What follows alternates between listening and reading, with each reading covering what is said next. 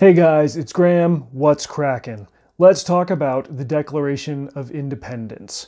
There were 56 people who signed this document in the year 1776, coming up on 246 years ago, and chances are you don't know most of them. You might not even know more than 2 or 3 of them. You could be forgiven for thinking that George Washington was a signatory to the Declaration, but no, that summer he was out busting heads as the United States, or what would become the United States, was trying to separate from its parent nation, Great Britain. But just as there was a military side to the Revolutionary War, there was also a legal side. And in the same spirit as my Mayflower Passengers video, but with slightly better production values, I want to share with you some interesting facts about the men who brought this legal battle to the forefront. Now, most of the information that I'm going to be using comes from this book here about the lives of the signers of the Declaration of Independence. This was a book that my wife got in college. She never read it. It just ended up sitting on our shelf in our library, and I decided to leaf through it one day, and I thought it was pretty fascinating. So let me break down some of these facts for you and share them here in an easy-to-digest video. Now, as a heads up, this book was published originally in 1848, and this nifty little glossy paperback is a reprinting of that original. A lot of the information in it has been disputed or corrected in the intervening 175 years, so if some of it is out of date or there are new sources on it, by all means share it in the comments below. So, factlet number 1. There were 56 signatories to the Declaration of Independence from the 13 colonies which would later become the first 13 states of the nation.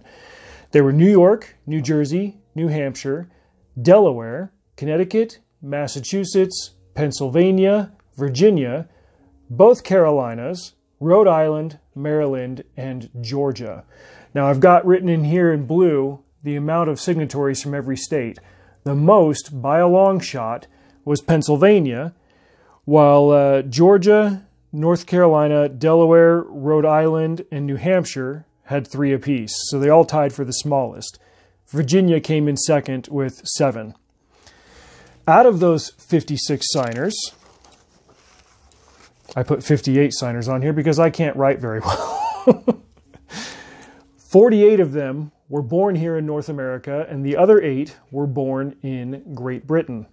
Most of them went over to Britain for their education, primarily in law, but then they came back over here to the States and said, get bent, we're going to help fight this whole cause of independence. So education over there, liberation over here.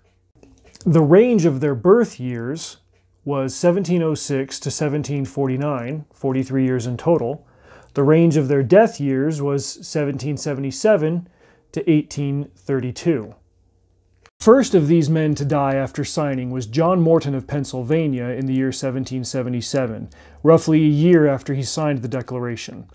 The youngest was Thomas Lynch Jr. of South Carolina, who was only 30 when he died, whereas the oldest was Charles Carroll, who was 95 when he died. Now, right now you might be saying that the name Charles Carroll sounds familiar, and if you've seen the movie National Treasure, which came out in 2004, that would be why. He was that man in the prologue to the movie who wanted desperately to meet with Andrew Jackson while he was dying because he had to share a secret that would lead to the discovery of the eponymous National Treasure. In real life, Carroll was a Catholic, and since he was effectively an English citizen, because of the time of his birth, that put him at great odds with the English government. The religion of the state of England was the Anglican Church, an English version of the original Catholic faith, and the two faiths were at odds. Those who were Catholics and would not renounce their faith didn't enjoy the benefits of full citizenship under English rule. They couldn't even become lawyers if they wanted to. So it's very easy to see why Charles Carroll joined the cause of the Revolution. In fact, not even his good name or his wealthy family could get him a pass in this regard. He couldn't even hold office due to his Catholicism. These men had a lot of interesting backgrounds, trades, skills, and professions, but the most common, by a mile, was lawyer. Many of the signers represented the states or colonies where they had been born. Massachusetts, New Hampshire, Maryland, Virginia, and South Carolina were all represented on the Declaration exclusively by men born in those colonies or states. And in South Carolina, all of those men, all 4 of those signatories, had the same profession, once again, lawyer. And out of the 13, North Carolina was the only one whose 3 signatories did not originally come from within the borders of the colony. Now, with Pennsylvania having 9, it was still a pretty mixed bag of where they had originally come from. Only 3 of them had been born in the colony. Of the other 6, 4 were born in England, Ireland, or Scotland. The other 2 came from Delaware and Massachusetts on the state side, the Massachusetts one being the most famous signatory of them all, Benjamin Franklin. A moment ago I mentioned my very popular Mayflower video, which has more or less made this channel, and I went through all 100 names of the passengers that originally sailed over from England. So I feel like if I reference that video, I kind of have to do the same thing with the Declaration signers, right? So let's go through the names of all 56 of these men. New Hampshire. Their 3 signers were Matthew Thornton, William Whipple, and Josiah Bartlett. You might recognize that 3rd name from the old TV show The West Wing, which was probably not as good as you remember, but I digress. Massachusetts gives us John Hancock, who took up half of the signing space with his John Hancock. Then there were the Adams brothers, John and Samuel. And lastly, Robert Treat Paine, who probably wishes he had done something cool to be remembered like these other guys. Then we jaunt over to Connecticut, repped by Roger Sherman, Samuel Huntington, the creatively named William Williams, and Oliver Wolcott, which was a respected name in Connecticut in those days. New Jersey, which, believe it or not, was respectable at one point, had 5 signers. They were Richard Stockton, John Witherspoon, Francis Hopkinson, John Hart, and Abraham Clark. John Hart's age isn't known. I thought that was an interesting fact from the book. Some sources have him born in 1706, others as late as 1713, so he was between 67 and 74 when he died. Dude was a baller, though. You should read up on him. Rhode Island was one of the colonies with only 3 signers. Their names were Elbridge Gerry, or Gary, I'm not sure which pronunciation was used, William Ellery, and Stephen Hopkins, but not the Stephen Hopkins from the Mayflower. Check the calendar here. This Stephen Hopkins was technically born in Providence, Rhode Island, but the lines have been redrawn since those days, and now his birthplace is at a place called, I don't know how to say this, I think it's pronounced Scituate. S-C-I-T-U-A-T-E. I probably butchered that. I'm from the West. Cut me a break. New York gives us Francis Lewis from Wales, Lewis Morris from not Wales, Philip Livingston from Albany, which is now the capital, and William Floyd from Setauket, which is on Long Island. Setauket featured heavily in the AMC TV show Turn, which was about George Washington's spy ring. It was a cool series for the most part, but it takes a lot of liberties with the actual history to the point where I kind of don't recommend it for that reason. Ready for the 9 Pennsylvania bros. We've got the natives, Benjamin Rush, John Morton, and George Clymer. Then Benjamin Franklin, the Massachusetts man of a dozen hats, and George Ross. Why did I Connery that? George Ross, our Delaware boy. The 2 Irishmen were James Smith and George Taylor, and our limey Englishman is Robert Morris. The Scotsman is James Wilson. Pennsylvania was quite the intersection compared to the other states.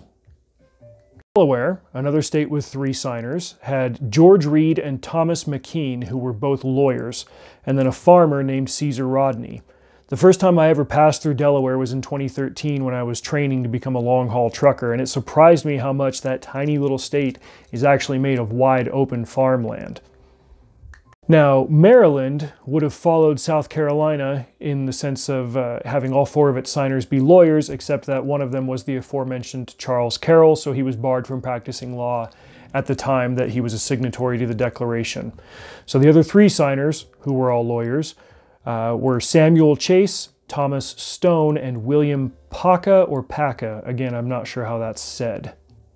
Shockingly, the Virginia 7 were all either lawyers or farmers. Their names were George Wythe, Richard Henry Lee, possibly related to the famous Lees of Virginia, which would go on to play a role in the Civil War, as they did in the Revolution, Benjamin Harrison, but not the president, Thomas Nelson Jr., but not the publisher, Francis Lightfoot Lee, Carter Braxton, and then some guy named Thomas Jefferson who had a lot of hobbies.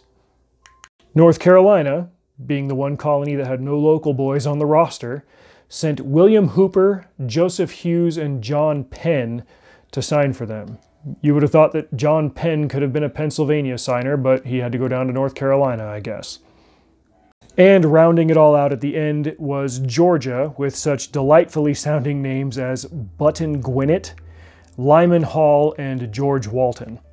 Button Gwinnett's trade is listed as ironmonger, which sounds awesome. It means that he was a guy who traded in and sold iron. I wish we still gave names like that to different career choices, like hi, I'm Graham Bradley, I'm a word monger. It'd just be really cool. Now, interestingly enough, because my older brother and my Nana have done a great deal of family history research for our lines, I was able to plug in my genealogy to FamilySearch and to RelativeFinder.org to learn that I personally am connected to 36 of these guys, ranging as close as second cousins to, like Josiah Bartlett, to 14th cousins like Richard Stockton. That's way more than the connections that I have listed to the Mayflower passenger database, although 4 of them were direct great something grandparents.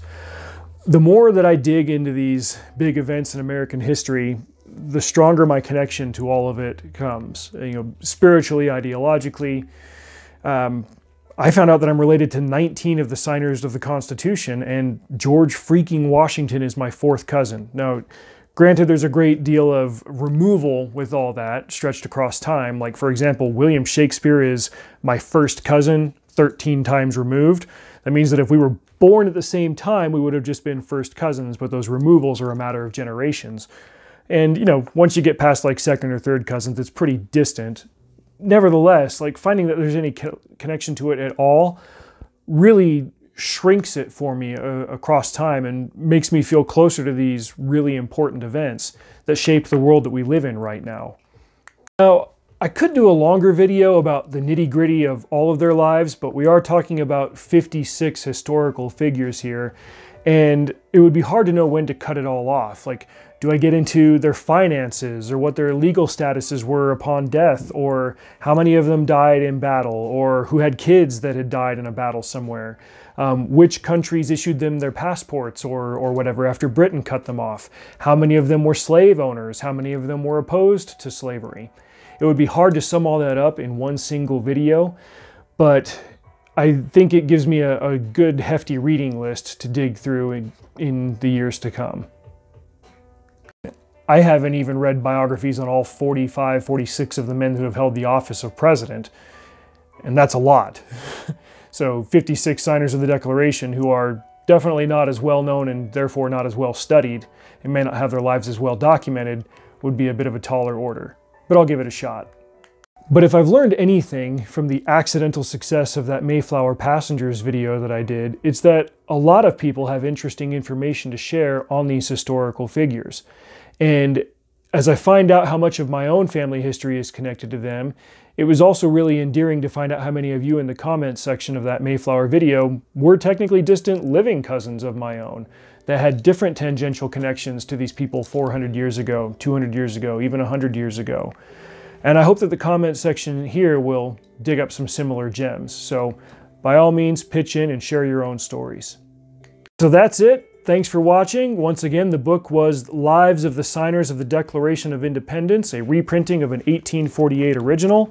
This one here even looks like it had the original typewriter text on it, and it's got some of the old black and white pictures of most of them. Not every single one of them has a picture attached to it, but my internet searching revealed that there were some portraits taken of the ones that weren't represented in the book. So maybe I'll do a nice little poster of that down the road. But for now, thank you for watching. And if you want to help me grow this channel and boost it and share more content like this, go ahead and click like and subscribe, and if you feel so inclined, please share this video with your friends and family.